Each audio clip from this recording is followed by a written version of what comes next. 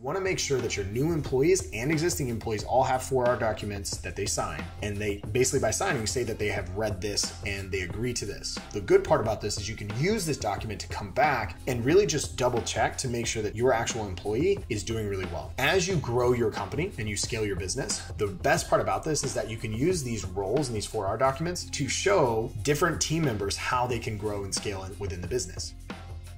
In this video, I'm going to walk you through the exact framework that we use when we hire new people and what we use to hold our own employees accountable so that we are able to scale our teams across the board. And we have used this to help us scale both GymLaunch and Prestige Labs to over $100 million in revenue over the last 6 years. And it's exactly what we give our clients to use inside of their businesses. My name is Kale and I'm the CEO of GymLaunch and Prestige Labs. And our goal is to help gym owners reach more people, change more lives, and stack a whole bunch of cash. All right, so let's walk through this. Now, it's very important to understand what this document looks like. It is what we call the 4Rs document. We got this from Alex Sharfin back in the day, so shout out to Alex for this. We've kind of changed a couple things around, but the 4Rs document is broken down and needs to be written down. So every role that you have, whether it's a trainer, admin, manager, salesperson, doesn't matter. Every single role needs to have this document created so that your employees know exactly what's expected of them, what the requirements are for the job, what the responsibilities will be, and what the results will be so they know when they're successful. You also need this so you can hold your team accountable to these. Okay, so let's break this down. So number one is the role. This should be a 40-word summary of the position. You can go over 40 words if you want to, but it shouldn't be too long.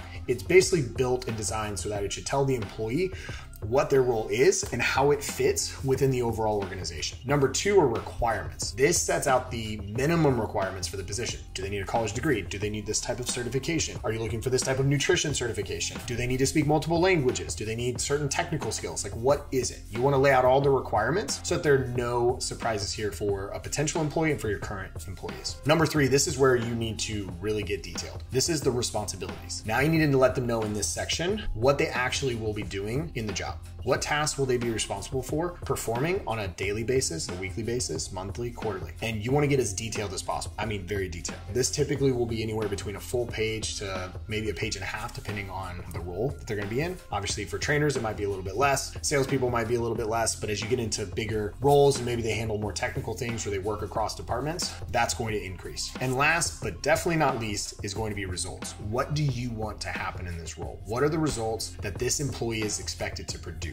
Is it to close 25% of sales? Is it to respond to customer service tickets within 5 minutes and 100% positive feedback from customers? Is it a sub 5% churn every single month? Whatever it is, you want to put this here and you want to make sure that they fully understand. And last, at the end of this, you want to make sure that your new employees and existing employees all have 4R documents that they sign. And they basically by signing say that they have read this and they agree to this. The good part about this is you can use this document to come back and really just double check to make sure that your actual employee is doing really well. One little really cool tip on this, as you grow your company and you scale your business, the best part about this is that you can use these roles and these 4R documents to show different team members how they can grow and scale within the business. For me, perfect example, when I was a salesperson and I was just started on the sales floor with GymLaunch, I looked and I asked for my sales manager's 4Rs. And so I saw his 4Rs, I saw what he was doing, and I went ahead and started doing those things on the list before I ever became a sales manager. Then I became a sales manager. Then I started looking at the things of like, what does the CEO do? And I started doing those things and I worked my way up into the position that I am now. And what this is this is the blueprint for ascension within your company. And this allows your team to understand exactly where they stand, how to be successful, and what they need to do to be successful. Hopefully this helps you. If you found value in this, we put together a free document called the 7 Money Models we use to scale gyms to over $100,000 per month like clockwork. It's completely for free. You can grab it by clicking the link in the description. And as always, hit that subscribe button. We do not take your attention lightly. We want to make sure that we always provide a ton of value. So if you have found value, we'd love a comment, love a like,